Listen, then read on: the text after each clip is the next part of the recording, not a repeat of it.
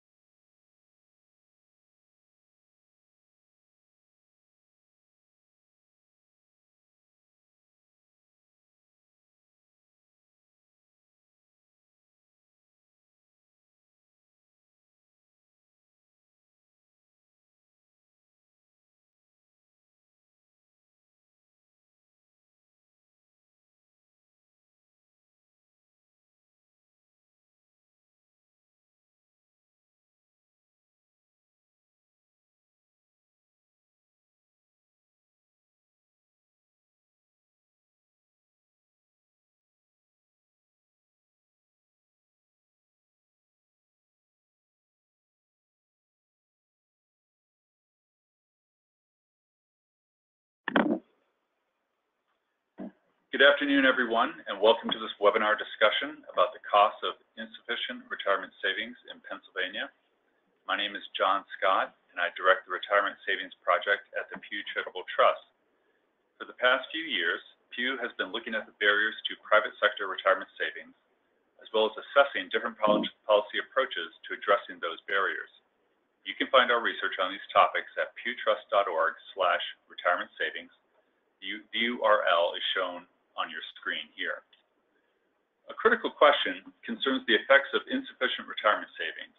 And today we'll be discussing that question from the perspective of the effects on government and the economy. I'm joined today by Pennsylvania State Treasurer Joe Torsella and Econsult Solutions economist Ethan Connor-Ross. Just a couple of housekeeping items. Everyone except the speakers are in listen-only mode, but feel free to ask questions throughout the webinar by clicking on the control panel on the right side of your screen. Once you do, please enter your question into the questions box. And don't forget to include your name so we know where the question is coming from. We'll address your questions at the end of the presentations. So Treasurer Torsella, let me ask you to get us started. You campaigned on the issue of retirement security for private sector workers, and you followed through by convening a bipartisan task force which recently wrapped up a series of public hearings over the past few months. Why have you made retirement security a priority for Pennsylvania? Thanks, John, and hello, everyone. This is Joe Torsella, Pennsylvania State Treasurer. Thanks for your interest, for joining us, and thank you, John and Pew team, for your work in this topic, your ongoing work on this topic. We have made this a priority for a couple reasons, and interestingly, when you're a state official and you talk about retirement, most people assume that the subject is public sector pensions, which are important, which have been the subject of many webinars, many of them hosted by Pew. But what's clear from the work we've done and from what we're seeing as national data as well is that we have a kind of a different kind of crisis that is on a slower fuse, getting much less attention, but with vast and troubling implications, and I'll come back to this, but actually with some real hopeful possibilities about how to attack it. But the data that we see is, cause for alarm. There's in the Commonwealth of Pennsylvania, there's some 2 million people working Pennsylvanians, but who are working in workplaces without an easy way to save for retirement. And put that fact together with some things we know more generally, that 50% of people don't have a single dollar saved for retirement outside of Social Security, and that of those who do save, the median savings is something like $1,300, maybe $3,000.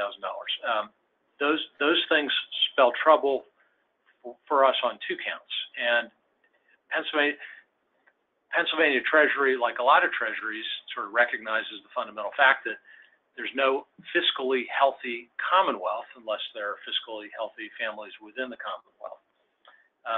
So part of this is, historically, we have had an interest in kind of generally financial security of Pennsylvanians, growing out of, like many treasuries, our work with 529s and college savings, where, by the way, now we see a kind of crossover effect from people's lack of retirement preparedness and the implications, the way these two things interact. Part of it also is sort of a harder-nosed concern, because our day-to-day concern is the finances of the general fund in Pennsylvania.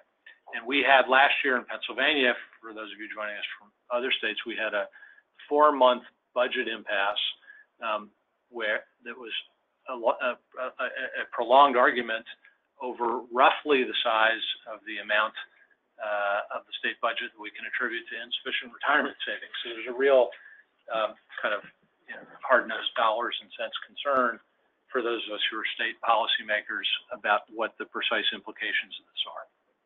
Now, we wanted to get some clarity on what the fiscal impact actually will be to Pennsylvania. We wanted to go beyond what we saw, some good work in a handful of other states, but to ask the question, okay, what is apart from the impact on families, which I do not want to minimize, what is the impact on the Commonwealth's books and on the taxpayers of insufficient savings? And if we could imagine something that would adjust that savings delta, what might the converse is, what might the benefit to the state look like, and relief to taxpayers. So we did, as you said, we put together a retirement task force that has broadened bipartisan representation from all 4 finance chairs of the Pennsylvania House and Senate, both parties, from business, from labor, from interested stakeholders. It's been a couple of months and 4 hearings, sort of getting some clarity around the nature of the problem, and then the study was featured in one of the hearings, understanding the fiscal impact of Pennsylvania, which I think to some degree what we're going to talk about has broad implications for all other states. Pennsylvania's demographics are especially pronounced. We are currently the 7th oldest state. The retirement age population is expected to increase substantially over the course of the 15-year period of the study. So we have a particularly strong interest in it in Pennsylvania. But the study, I think, did exactly what we're hoping for, gave some, to the extent you can, some real precision to these numbers, some sense of the scope, and I think not to be quantitative, the scope of this is dramatic. As we suspected, there are significant impacts to the state's finances going forward from the state of our retirement unpreparedness.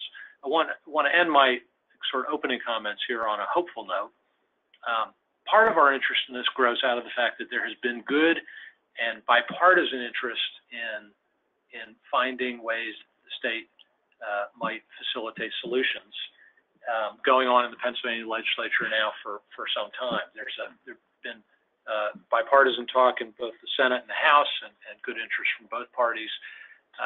So although these numbers are sobering, I want to underscore that I think, and maybe this is especially powerful in the divided age in which we live, I think there is real potential, as we're seeing in other states, there's real potential for meaningful state action in a way that can find bipartisan support and has found bipartisan support. I'm hopeful that is, in fact, the case in Pennsylvania. So I know we're going to talk a lot today about the problem and the numbers around the problem.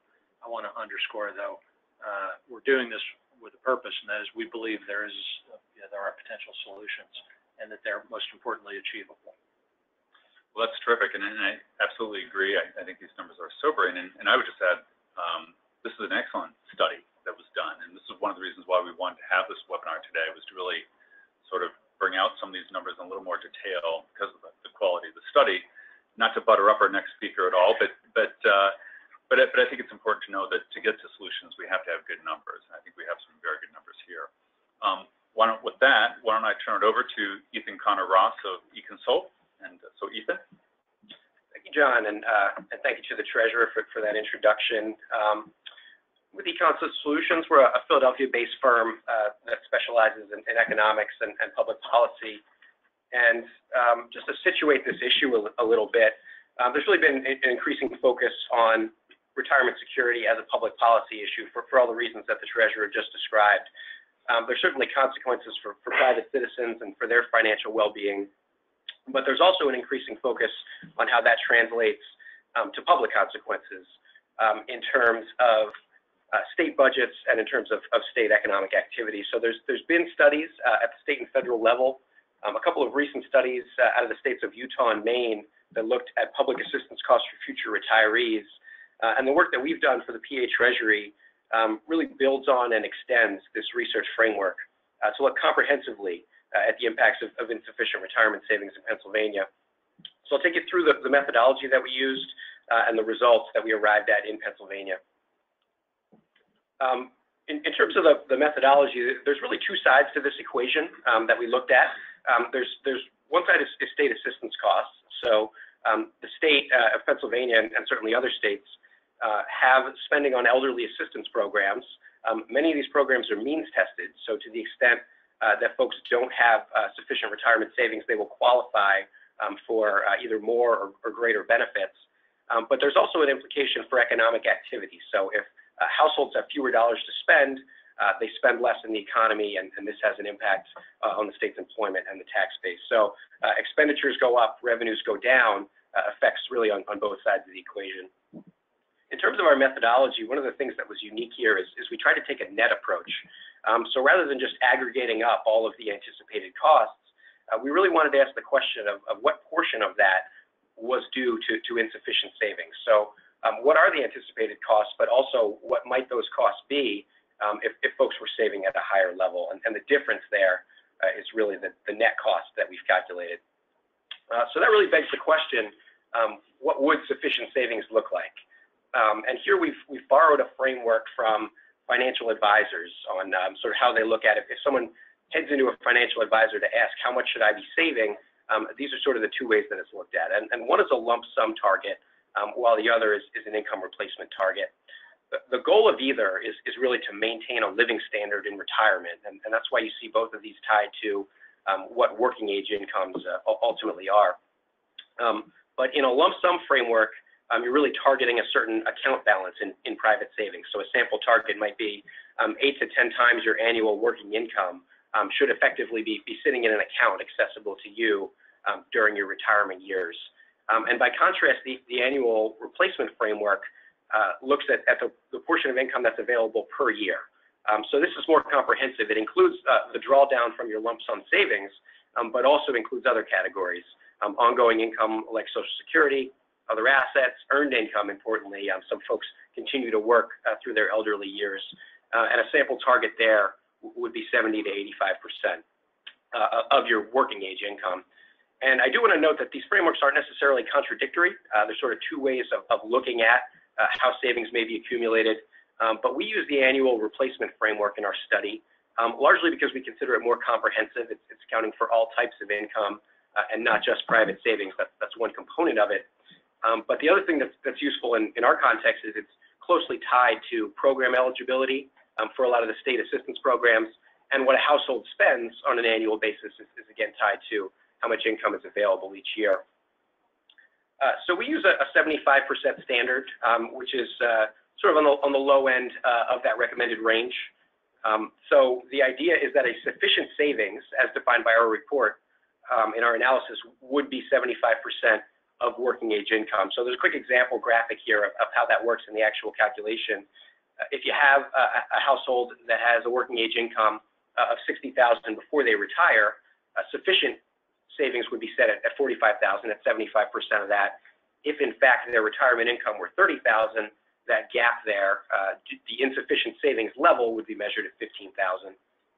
So we use this approach to model across the whole distribution of households. We look at the working age population, the 50 to 64-year-olds as of the year 2000 as the working age baseline, and then what income that group had available to them in retirement in the year 2015, and we find an average gap of $4,200 per household.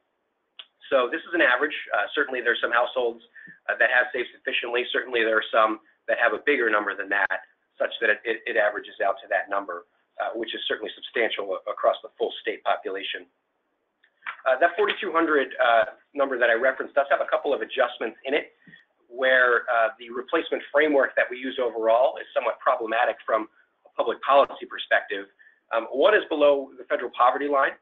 So there may be a household, you can see in the example on the left, that had a working age income of $10,000 and then a retirement annual income of $8,000.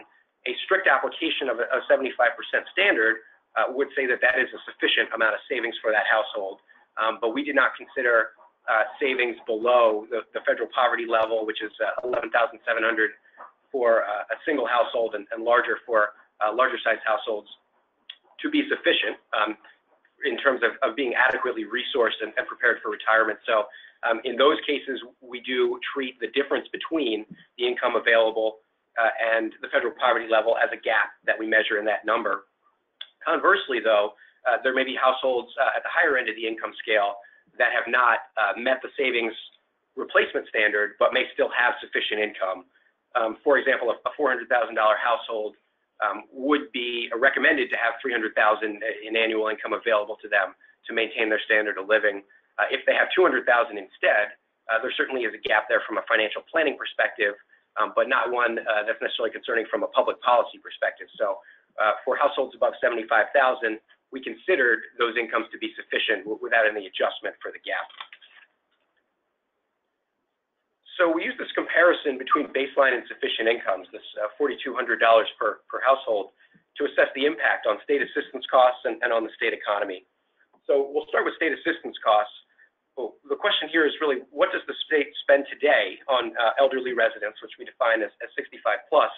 And then again, how much of that cost is due to reduced incomes from insufficient savings?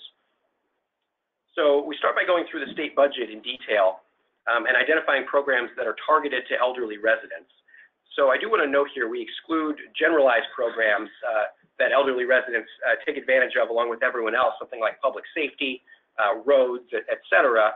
Certainly all residents benefit from those type of programs, but there's no meaningful connection between the savings levels of elderly residents and state expenditures.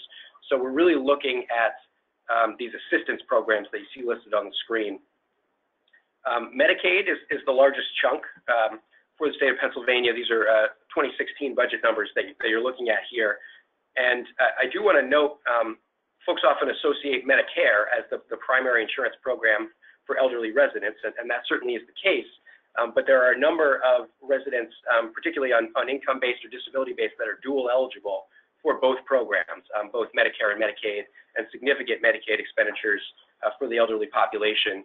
And long-term care representing the biggest chunk of that when folks are often at end of life or have other medical needs. So we've went through each of the programs that you see on the screen and identified the portion that were spent on elderly residents, and then further the portion that's state funded. So we don't include any federal funding here, which would certainly add additional dollars on top. We don't include local funding. We do include all sources of Pennsylvania funds. You see there about half of these program expenditures come from the general fund, the other half from other funds, and notable among them is the lottery fund in Pennsylvania. The lottery in Pennsylvania benefits older Pennsylvanians and contributes a significant amount of funding to these programs. So our approach is really to start with the total number that's spent on these programs and share down from there, such that our analysis is ultimately tied to the state budget. It's not purely an estimate of who is eligible for what program, but starts with actual observed spending on elderly residents of $4.25 billion in FY 2016. we allocate that spending, that $4.25 billion, by income band, and this is where we can really begin to differentiate what the net effect is of the insufficient savings. So here we use a mix of eligibility standards and program data. In some cases, the actual expenditures are reported for each program by income level, but often we have to rely on who is eligible to the program and extrapolate from there to see what the expenditures are. We're showing these results on a per capita basis, and the average you see is about $2,000 per resident. As you expect, there's a steep decline as income increases, and the 21% of the population with the lowest incomes, beneath $20,000 per year in retirement, accounts for 54% of the expenditures.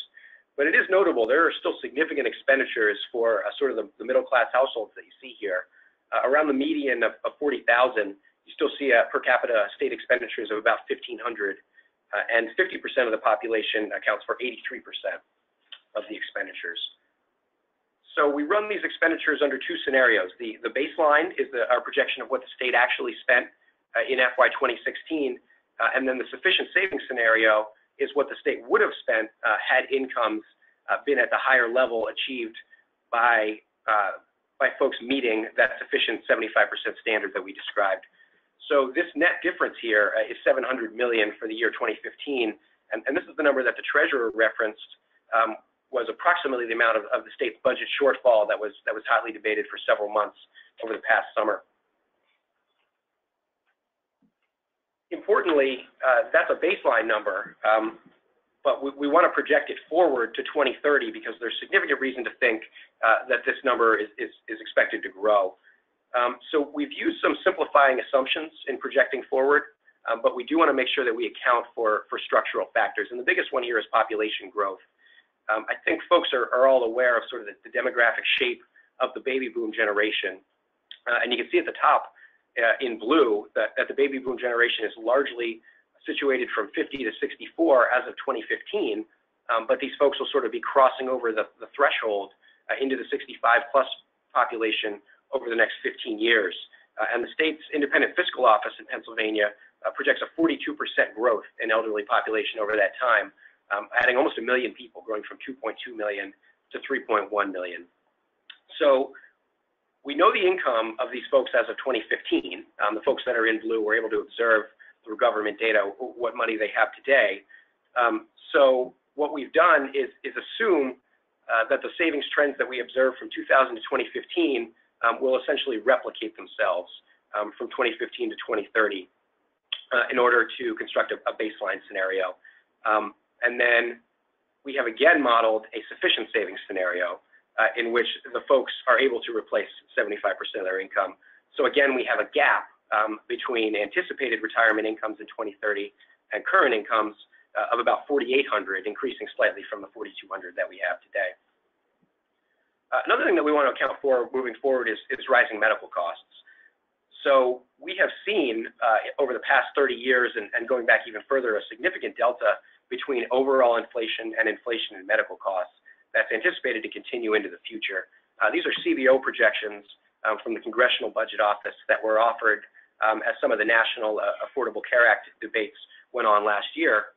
A 3.7% increase in medical costs through 2030, but only a 2.4% increase in inflation, which means that medical costs are anticipated to be 21% more expensive relative to other costs in 15 years.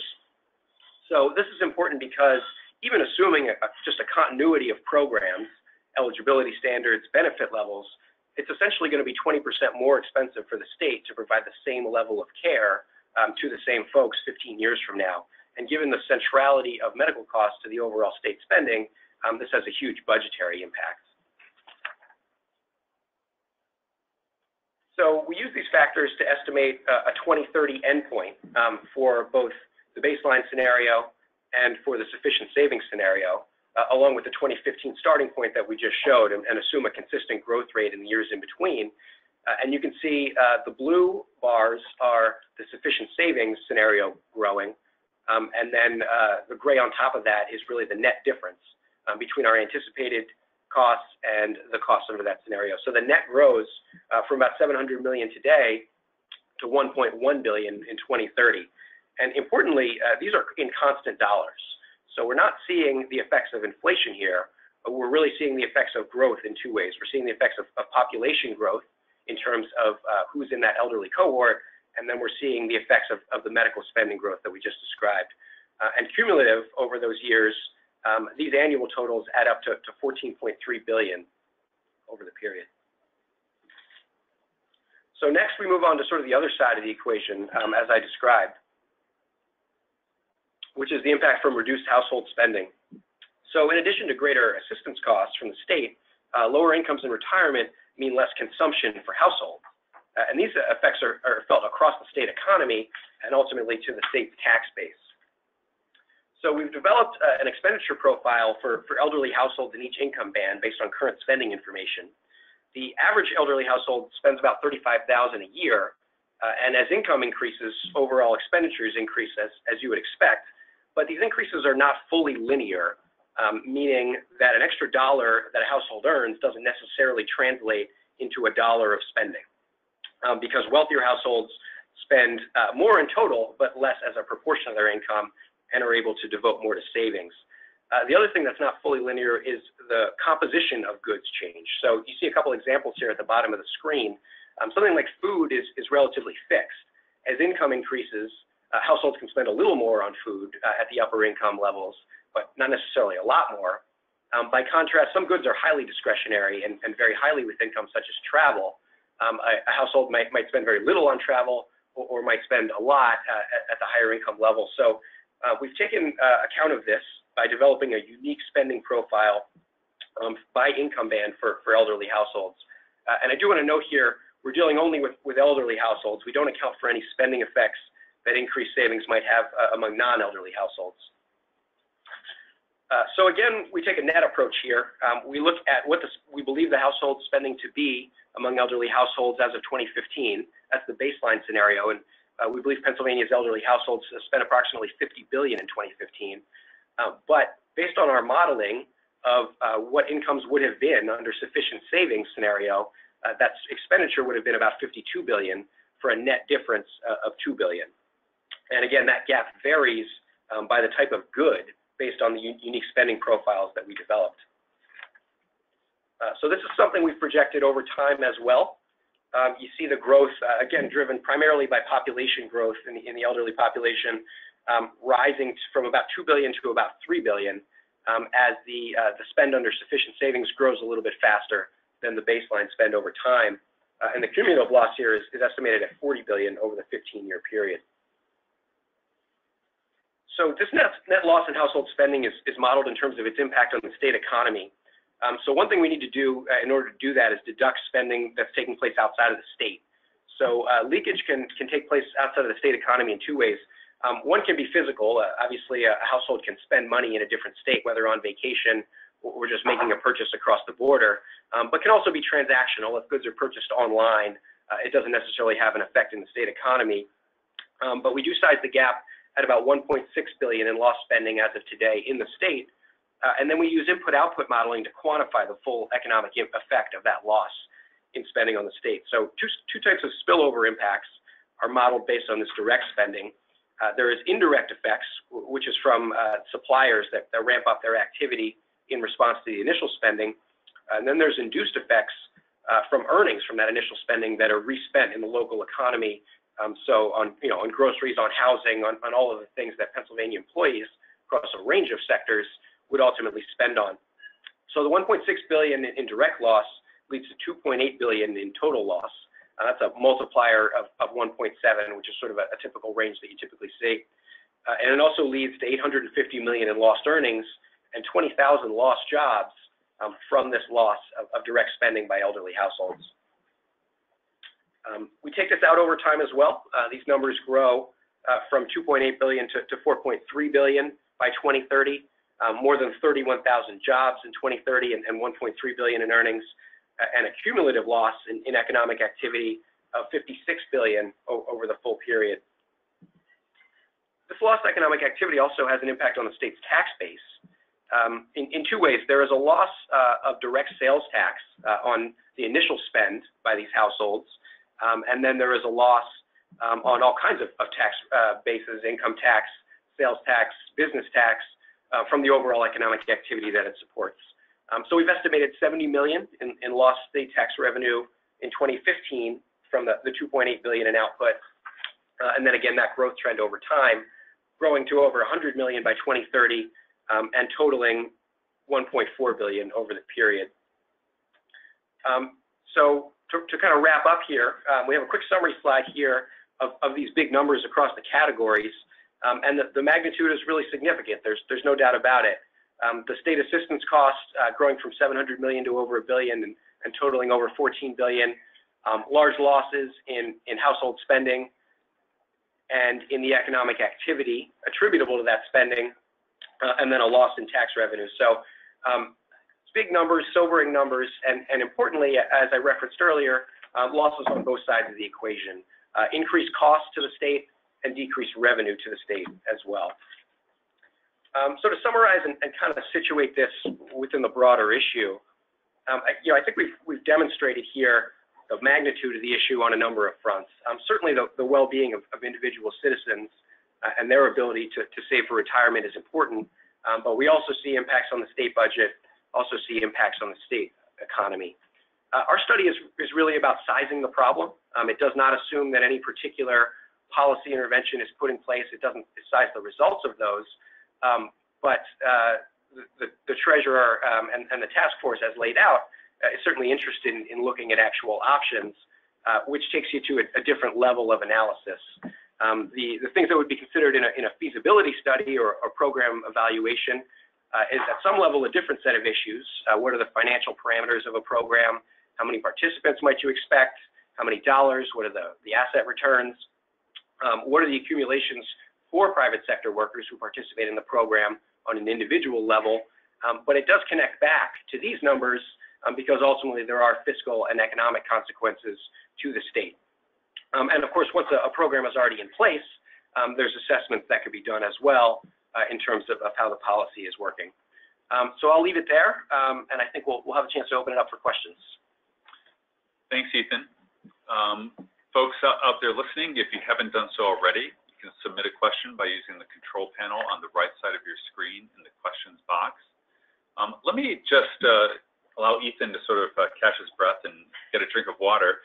Let me turn it back to the treasurer. And you had this presented to the task force a month or two ago. We've had a chance to reflect on this when we heard it again. Maybe just sort of reflect on some of the key numbers or themes that you're hearing in the study. What's important to you or stands out to you? Sure. Well, I think the reaction in general was the study was eye-opening. Everyone understood that, because we've seen sort of different pieces of the elephant, understood that we in fact have a crisis with wide implications. I don't think anyone quite understood how dramatic the fiscal implications are. And again, this is putting, we are necessarily here focusing on the impact to the Commonwealth's budget because that's the subject of the study. There's also a series of family impacts that get played out that are worthy of their own webinar in all kinds of ways. I mean, and those stories are becoming more common as the demographics drive this impending wave of retirement. That doesn't look for most people like anything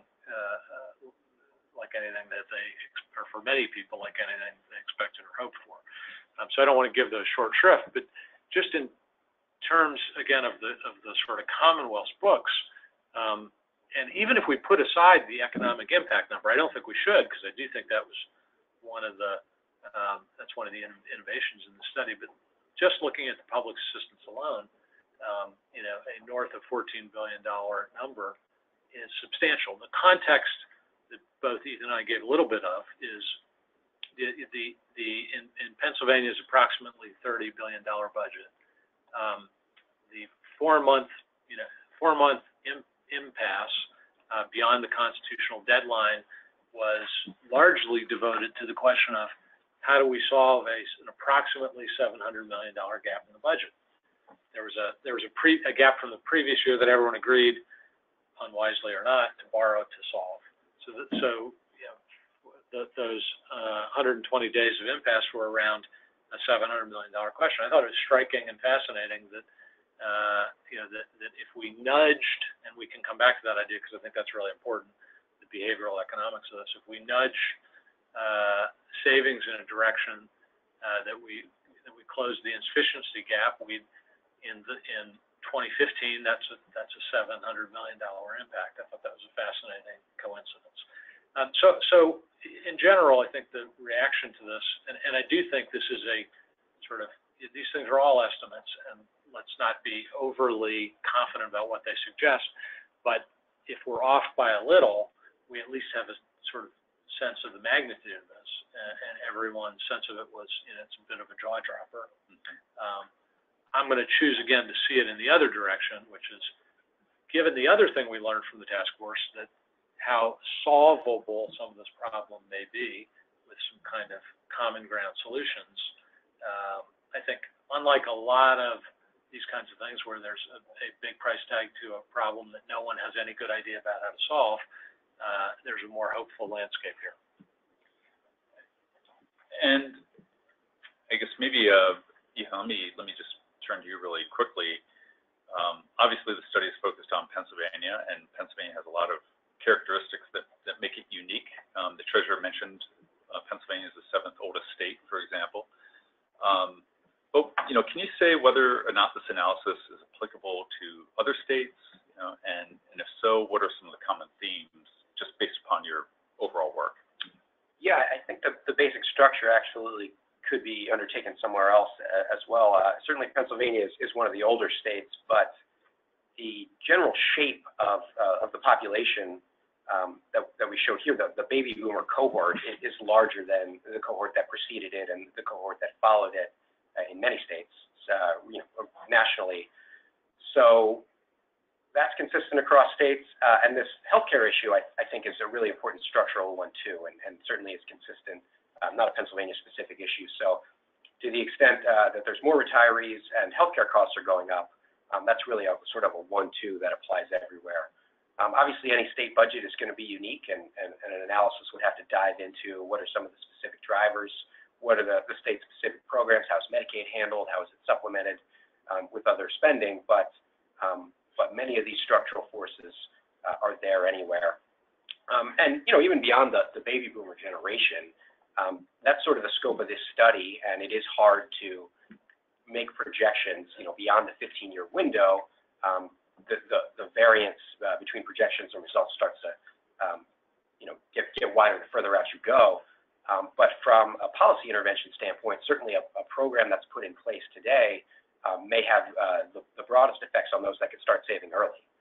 So, generations going beyond are the ones that ultimately may benefit and may see the biggest impact from some of the programs that have been suggested. Great.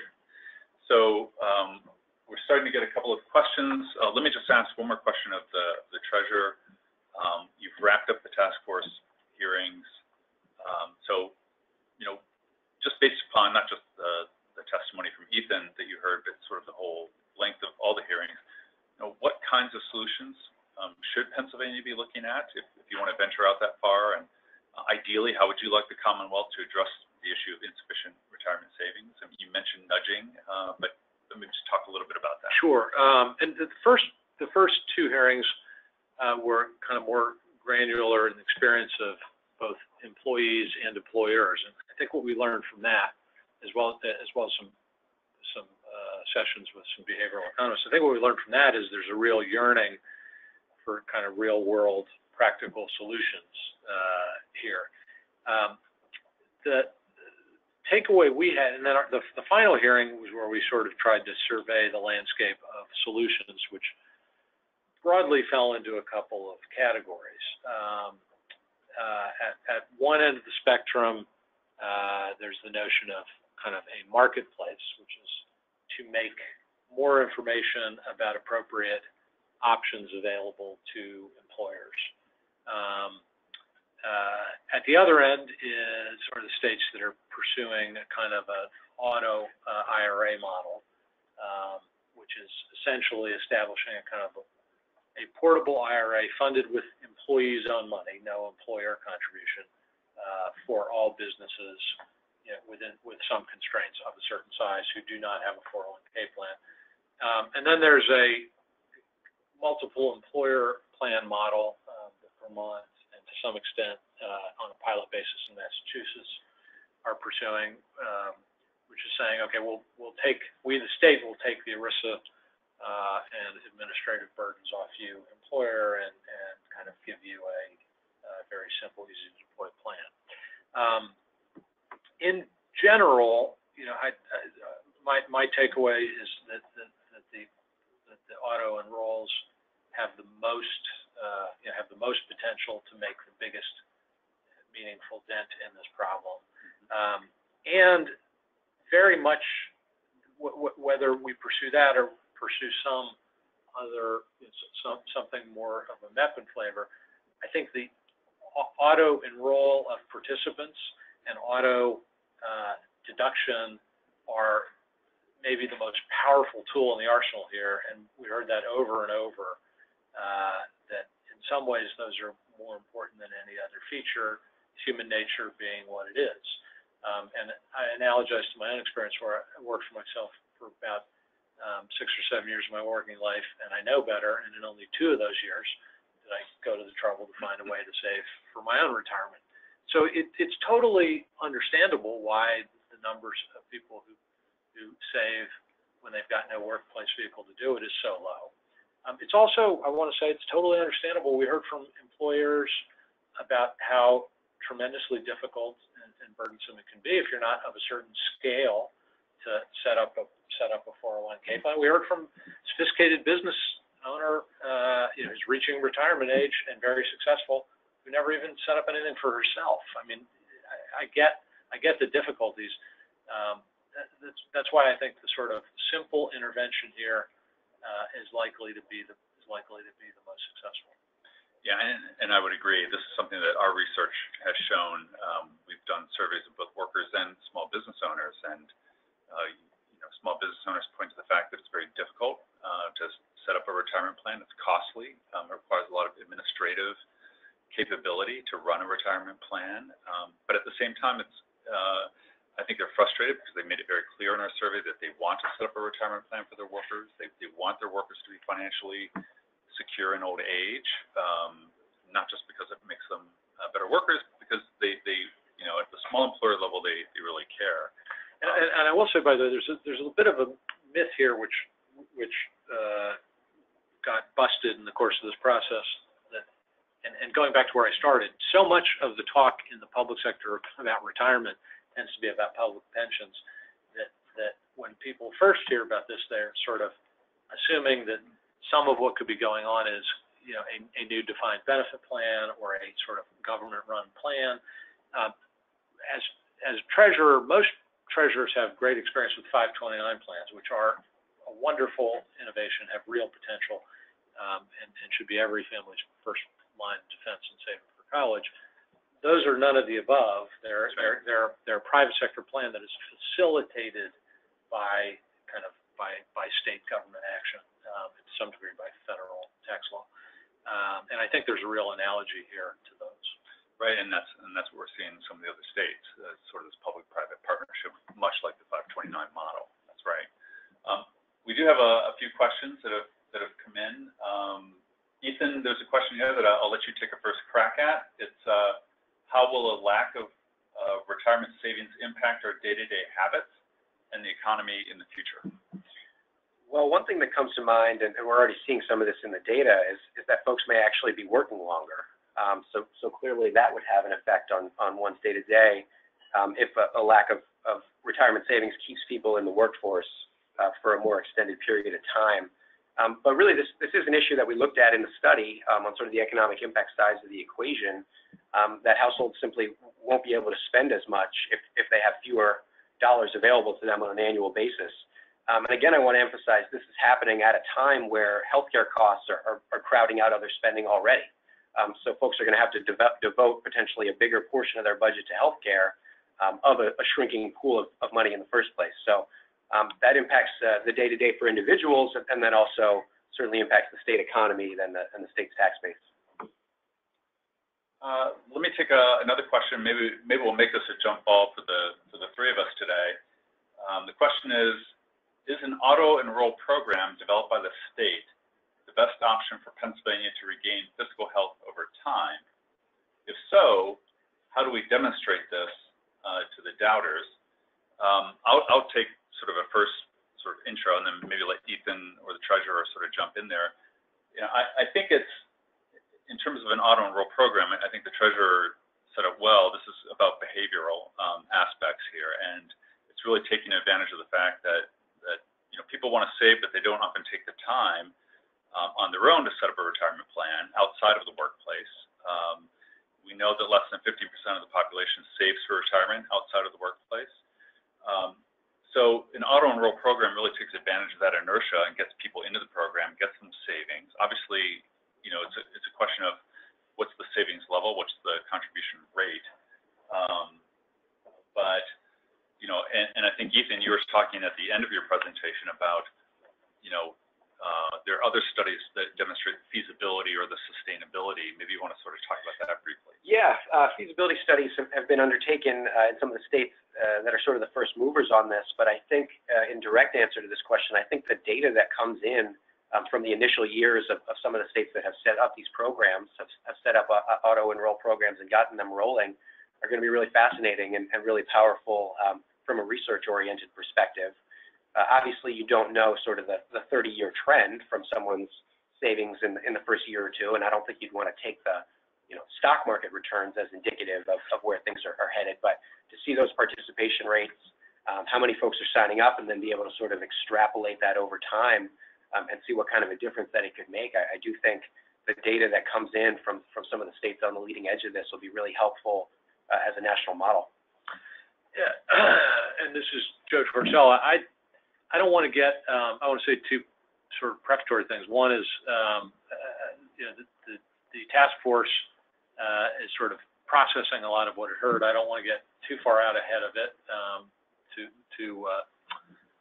because the reason we convened it was that several heads thinking through this is better than one. But I will say, and second, actually, is that let's be clear that anything, if in fact, we've got more than 2 million people who are not saving money. We have 14, or if we add in the full impact, more than $15 billion impact. Let's be clear that anything that gets more people saving and whacks at this problem is progress. So let's not make the perfect the enemy of the good ever. But I'm inclined to think that the auto IRA or some variation of it. And there's the wonderful thing about this, there's a lot of state experimenting going on, and these things look different in each state, and that's totally appropriate. That's what's great about the state level innovation. There's not a one size fits all. Pennsylvania can have a plan that is uniquely Pennsylvania in the same way that the Oregon plan or the California plan are very different. As to the doubters, I do think, going back to what I said, I do think there's a conflation of issues so that people hear, this must mean a public sector run defined benefit plan. We've seen that movie before, and it didn't work out. Part of this is there's no good, quick, easy explanation for what an auto IRA plan is. When it's explained, what you tend to have is very positive reaction, both from employers and employees. So more explanation is in order. I think the other point I want to make on this is there's some potential misgiving that are you crowding out private sector products? And one of the things we heard through the course of these meetings is if the private sector products were all working right now, we wouldn't be looking at these kind of numbers. Number one, and number two, when you create savers, you tend to create savers. So that in the long run, it's quite plausible what you're doing is creating much more demand for other and additional products. When you, again, nudge people towards savings, there's now a whole series of, there's research going on about emergency savings accounts. And when people start saving for one thing, they start seeing their financial life differently. My guess is what we're going to see out of some of these other states is that the auto RIN plans are in fact driving broader demand for financial and investment products, not reducing it. One quick question, someone, maybe I wasn't clear. I said that less than 15% of the population saves for retirement outside of the workplace. Just to clear up something I said a little bit earlier. Another question reads, it sounds like it is probably too late for baby boomers who have not already saved to start saving now. Can you talk about how, as policymakers, you need to address the needs of younger workers who could conceivably have pension income if they start saving now, as well as the needs of people who are closer to retirement? And let me just sort of start that one off a little bit. That, you know, just personally and I think professionally, I would say it's not too late for anybody to start saving for retirement, younger or older. And I'll let sort of Ethan and the treasurer sort of chime in there, but I will sort of do sort of a shameless plug for a piece we have coming out in a week or two from Pew, looking at what can be done with account balances that are saved through a hypothetical auto IRA program. And specifically, we're looking at how many workers can delay claiming of their Social Security benefits, which for every year you delay, you increase benefits by 7 to 8%. So that'll be coming out. But in addition, and I don't want to sort of steal our own thunder, but so look for that. But in addition, you know, even if you're don't have a huge account balance saved, whether you started too late or you know later in life, there's certainly other uses such as emergency savings. Social Security and Medicare and Medicaid don't pay for everything that might come up. So I don't think it's too late. Yeah, at 54, I'm constitutionally unable to admit that it's too late. It is one of the quirks of the study is the data set that's available to us most easily is sort of looking, you know, the farther out we attempt to project implications to the shakier the ground is. So looking at the next 15 years and the cohort that's reaching retirement age, that is the proxy we have for understanding, you know, sort of what on an ongoing basis the implication may be. It's true that anything we put in place is likely to have its biggest impact for the youngest people who are adapting, who are feeling the adaptation to the new economy, and that's just due to the power and magic of compounding. But it would not be without impact for someone even who's closer. So I think, you know, what I said previously is true here, which is something is better than nothing, even if we don't fully solve the gap for someone who's my age, but do fully solve it for someone who's the age of my children. Ethan, did you want to jump in on that, or? No, actually, the notion of delaying Social Security that you touched on was the first thing that came to my mind, and how even a relatively small amount of money can make a very big difference if you're able to delay and then receive a larger amount for the remainder of retirement. And I think another related issue is just favorable tax treatment of retirement savings compared to earned income. So even for folks that may not be able to benefit from the power of compounding in the same way, there are still some mechanisms in there that make it useful even over a relatively short amount of time. We'll try and get in a couple more questions here. I know we're approaching the end of the hour, but we've had a number of great questions. So the next one is, given these large projected savings, is the Treasurer considering innovative financing mechanisms, for example, social impact bonds? If the savings are direct and quantifiable, private investors may be interested in funding government retirement initiatives in exchange for a portion of the public savings. Well, so I've used the word crisis because I think we have one a couple of times, and definition of crisis is everything should be on the table and all ideas are welcome, including this one, and thanks for bringing it to our attention. My understanding of sort of classic social impact bonds is they're sort of solving for a different kind of problem, but that's something that an idea worth considering if there's a way to conceptualize this where they might have the role. might have a role. Important to note, and this is going back to some degree to the earlier question about potential misgivings about the possible solutions. In a mature, in any of these programs, once mature, there's relatively trivial ongoing expense to the state that sponsors them. Now, it is true there's startup costs to these, and maybe that's where this idea comes into play, actually, because those startup costs have been contentious in some states. But those startup costs are in the order of a few $1 million. Once a program like this gets to scale, the expenses become, on a per-person basis, trivial and are borne by the program. In the Commonwealth's, in most states, 529 programs, they are largely financed, self-financed with fees on the on the investments. Maybe just one more question. And by the way, if we don't get to your question today, we have your name. We'll follow up. We can follow up directly with you. So maybe one quick question on auto IRA versus state MEP or multiple employer plan. Is there a scenario of both? Is that a good model for the states? And I think this is just maybe a good question for clarity for folks that are a little bit new to the different options that the treasurer walked through. You mentioned the marketplace, the state auto IRA, sometimes called secure choice in certain states like California, and then multiple employer plans, which is basically a group plan.